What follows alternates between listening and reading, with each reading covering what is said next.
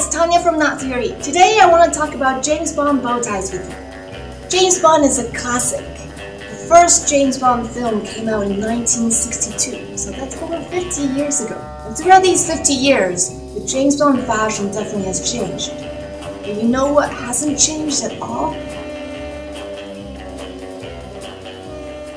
So today I want to go over some of the iconic James Bond fashion moments with you. And talk about the bow ties that he wears in each.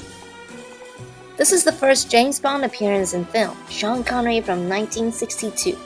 He's wearing a batwing bow tie and matching it with a tuxedo that has a slim lapel. This is Daniel Craig from Skyfall in 2012, exactly 50 years later. The suit is impeccably fitted and it's nice navy blue.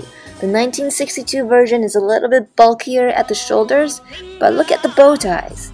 We think of batwing as a modern bow tie, but James Bond already had it on in the 60s.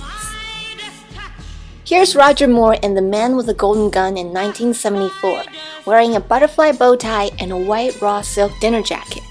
The extra large peak lapel is there to balance this extra large butterfly. And here's Sean Connery, the classic Bond in a classic ivory dinner jacket. Different suit fabrics, but equally large butterfly bow tie and peak lapel design.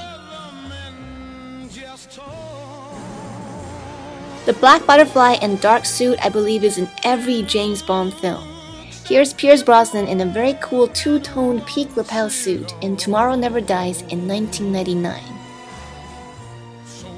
Here's Roger Moore in Octopussy 1983, sporting a butterfly-winged bow tie with a notched lapel.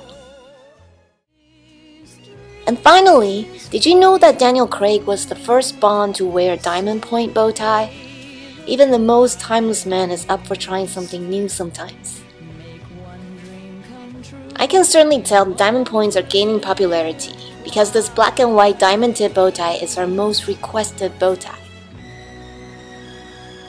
I have actually designed a full James Bond bow tie collection for Not Theory. Some are full-on classics like this one, and some have modern twists such as a black bow tie showing hints of gold, or a dose of Merlot purple. It's fun to spice up the classics a bit.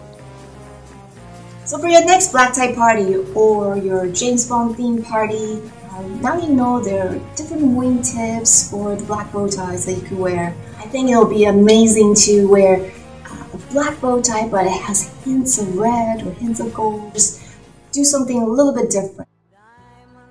If you want to see more videos, please subscribe to my channel and comment below. Let me know. I want to know what is your favorite bow tie in terms of like what wingtip is your favorite. Okay, bye!